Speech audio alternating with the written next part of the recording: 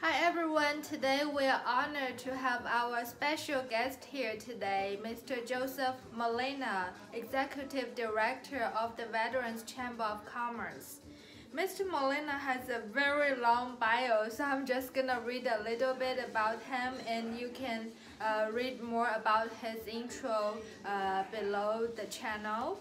And currently serving as Executive Director of Veterans Chamber of Commerce, Mr. Molina is an Army vet, served as the training manager while stationed in Alaska.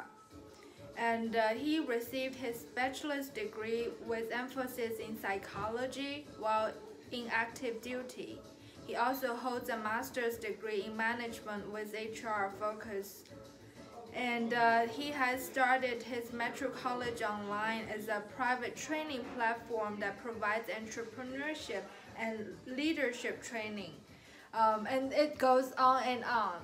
So, Mr. Molina, I wanted to ask you about, Hope Pyx Global is a foundation that provides assistance for victims and survivors of domestic abuse, human trafficking, and sexual assault.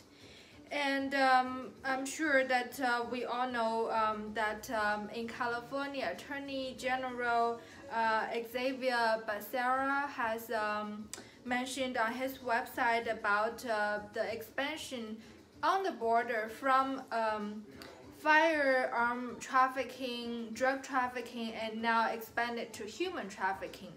And you are located, on the West Coast and, in California, so I'm sure that is a big problem. And the industry itself, it involves about $150 billion annual proceeds globally. And that's why everyone is going into that. Unfortunately, as it's the topic like the news would not like to talk about regarding the army and the military and the veterans. So for instance, like the Navy, as far as I know, that when they get parked at a certain port, they will be receiving a briefing about certain restricted areas, which includes, restriction about prostitution and sex trafficking that involves human trafficking. Unfortunately, we all know that's not happening. So I wanted today to kind of have your perspective, being a veteran, being now the executive director of the Veterans Chamber of Commerce, especially of your business mind, for as the entrepreneur as well as the business side, how do you think it's affecting the business, in particularly to the West Coast?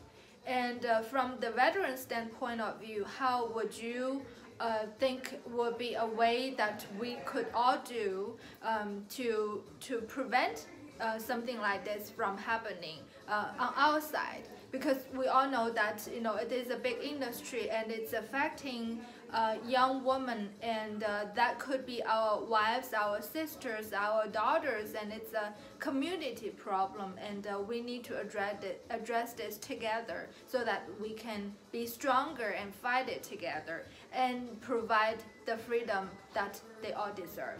So thank you for listening to me. We'll hand this over to Mr. Molina and have him explain to us about that. Thank you. Okay, so from a business point of view, sex trafficking is a $150 billion annual global industry. How do you think it can affect businesses? True. There's a lot of money. There's a lot of money to be made, and people make a lot of money doing that.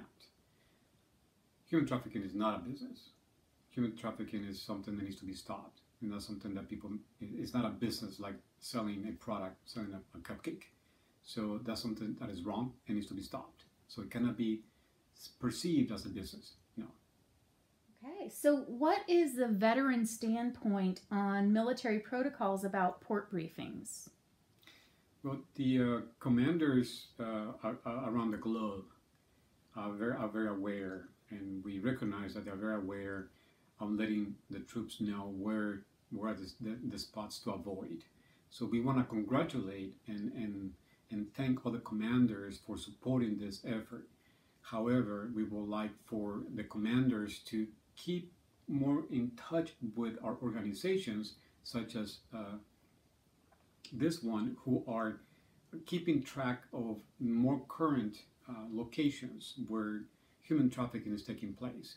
So an increased collaboration and communication between the organizations in those areas and the commanders should be increased. Action. I mean, what can the audience do to help? Definitely participate, become aware that this is an issue, to support by providing volunteering time or providing sponsorships, financial sponsorships.